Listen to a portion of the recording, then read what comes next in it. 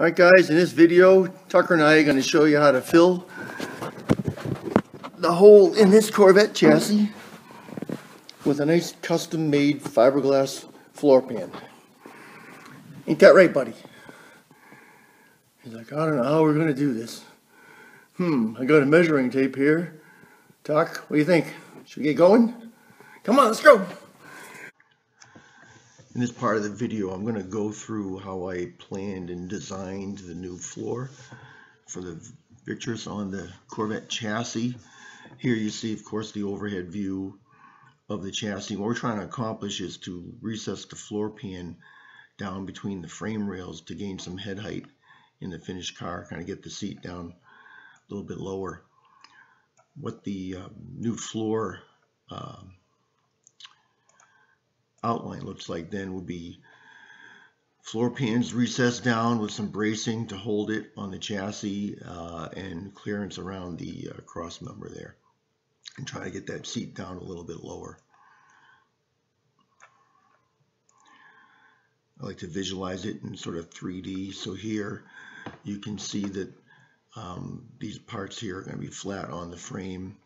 The pans will be recessed both sides in the footwell as well. And then there'll be some other more vertical or angled members here in order to connect the pieces, and that would all be kind of glued up together. I'm making this out of composite material I'll show a little bit later. Comes in a 4x8 sheet. So basically what we're doing here is we've got the floor pan members all roughly designed, and I made cardboard templates in on the chassis to kind of verify the dimensions. If you unfolded the whole floor pan, this is what it would all look like.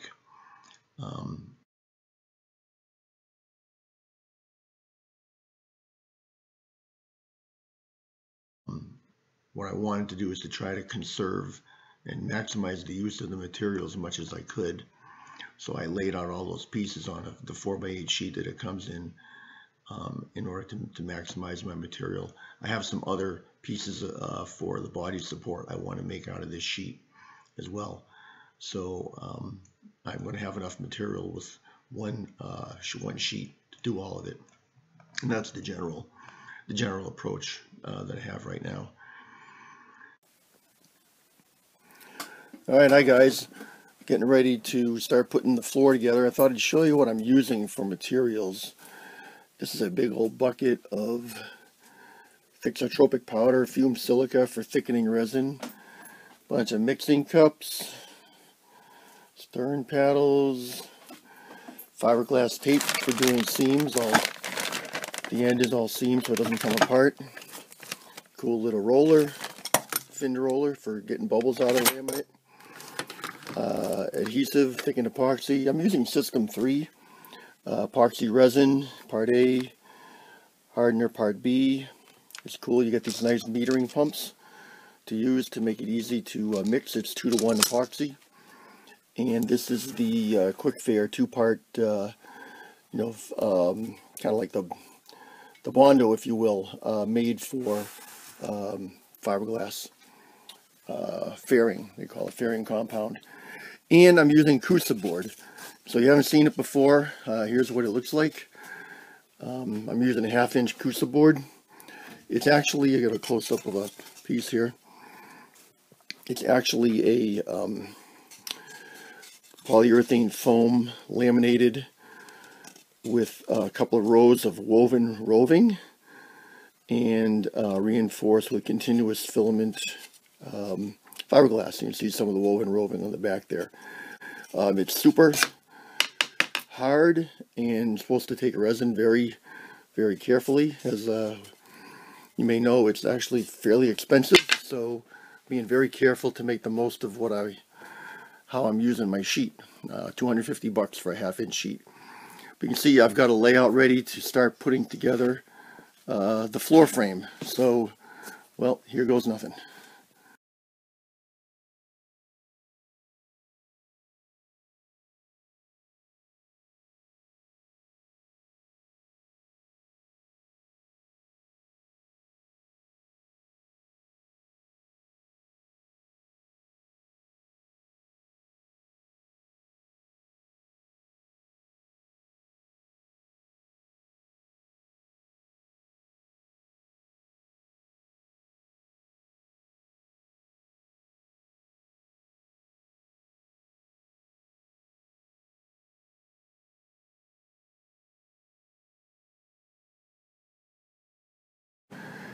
Well, everything is stuck together. You can see I've got the edges filleted a little bit. I've got my fiberglass, my stuff all set up here, and time to lay it up.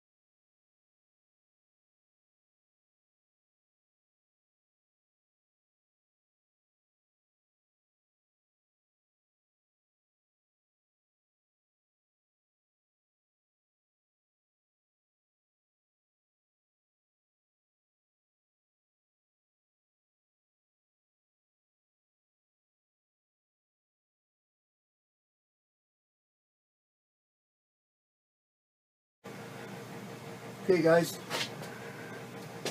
thought I'd give you a look at the finished product.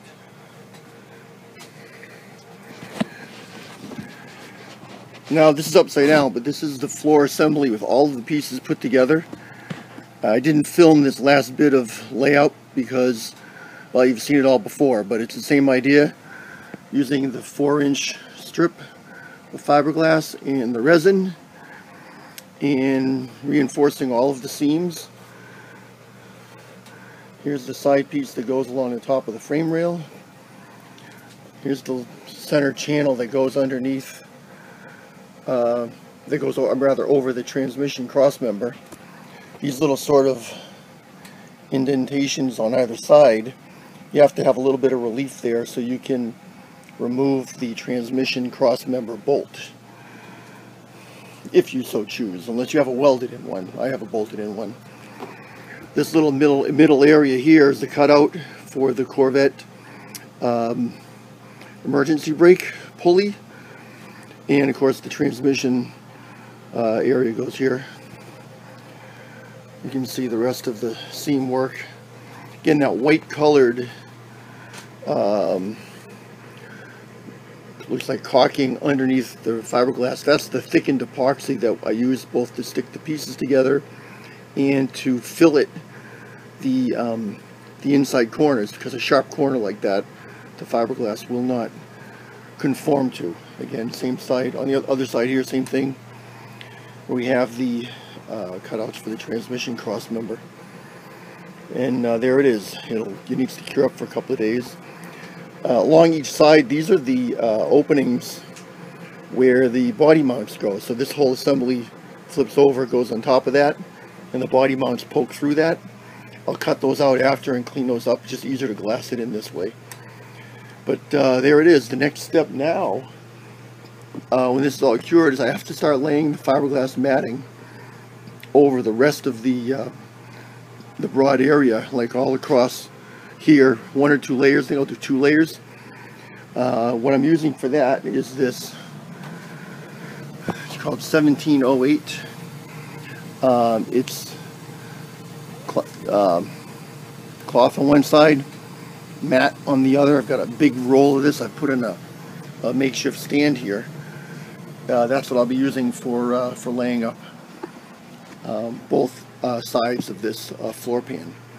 I will test fit it before I do that though, once the snow stops this week. And I'll probably do a couple of pictures of that to show what it looks like on the car before I do all of the full laminations. But all of the assemblies together, I think it's something like, I don't know, maybe 18 different pieces that I used. But this gives me a nice recessed floor pan, and so far it looks like it's come out pretty good. Alright, and here is the floor pan fit into the chassis. Popped right in, first try. See, it fits pretty close around transmission and the cross member. Right through the back here. We have a few more pieces added in the back for the back panel, but I'll be putting those later after I fit the body back down. Close up there of how the body mounts fit in between. And here it is, really good fit.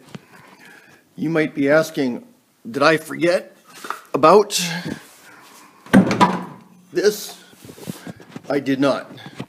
My plan now is to fabricate a transmission tunnel, or drive shaft tunnel, and be kind of a hump affair to go over the middle there, and then I'll cut out the bottom here to allow access from below. I did that on purpose that way in order to keep the two floor pans nice and flat all the way across and keep it nice and stiff, but I'll be cutting out some of the structure over here and underneath. You can see it's outlined a little bit, making an opening for the parking brake handle on the Corvette. Kind of sits up here right above, recessed into the console, which I'll have to make, and down through this pulley down here down below. So a little bit more modifying, cutting out to do there. But there it is so far, and move on to the next phase.